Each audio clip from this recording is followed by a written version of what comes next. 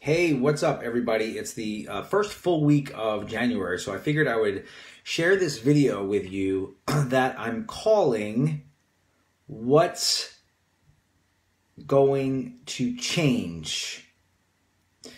If you're like most people, then you have created a New Year's resolution.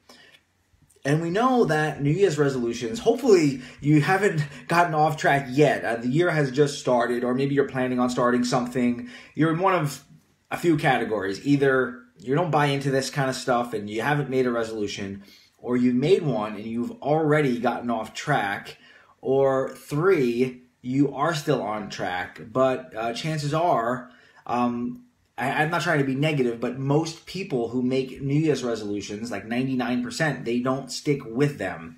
And the reason for that is because we have a bit of a flawed belief about what creates change. We think it's going to be just that discipline or that willpower, and it's quite overrated. In fact, what happens is you're the same person that you were last year. So many people, they haven't changed.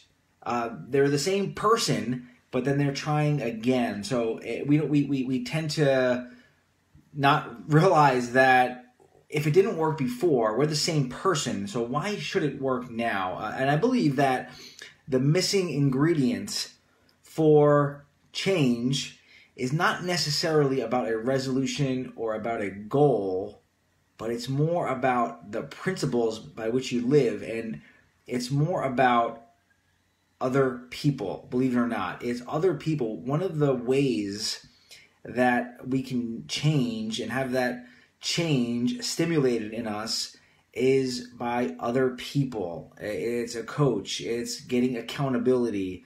It's having somebody speak something into us that we need in order to change.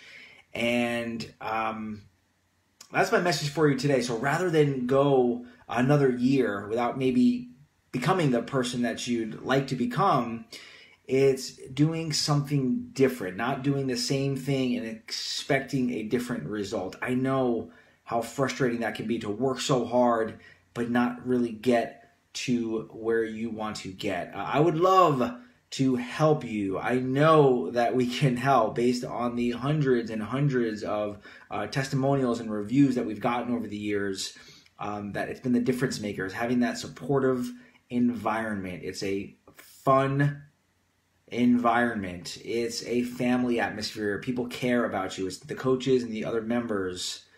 And it's just a place that we pursue that positive change. So if there's anything I can do to help, we do have a 10-4 challenge coming up, which I'll post below. I would love for you to apply, and I'd love to work with you personally as well as with my team.